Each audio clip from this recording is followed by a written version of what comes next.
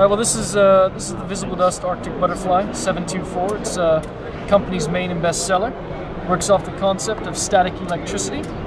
So just like rubbing a balloon in your head gives static, same concept for when it's spinning.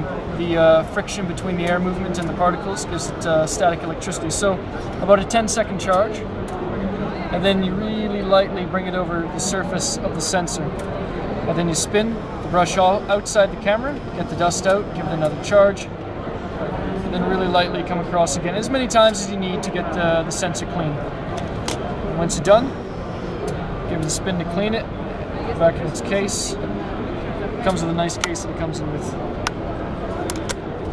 And then we have the luxury model over here. Yes, this will be available next month.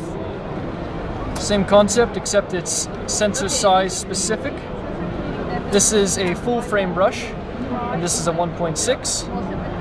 It will also come with a 1.3 and a new type of brush. This is an angle brush, a 45.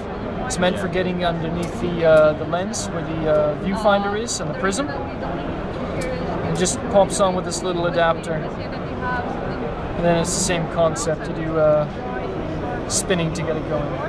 That's great.